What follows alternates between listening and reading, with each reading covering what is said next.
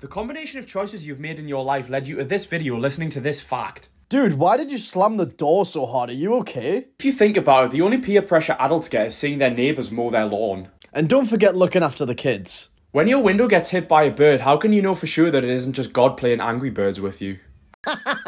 That's a funny one, not gonna lie, bro. We iron our clothes just to get them wrinkled again in the car. Dude, I don't even want to imagine the amount of times I went to a nice place with a wrinkly back. Turning down the radio when trying to find a car parking space makes zero sense. That's basically pretty much everybody I know. As a society, we just randomly decided that balloons should be used to celebrate things. Honestly, I wish your head was a balloon so I could just make it go pop.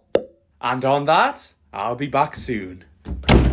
Seriously, guys, give me your ideas in the comment section how I'll get rid of this guy. He is so annoying.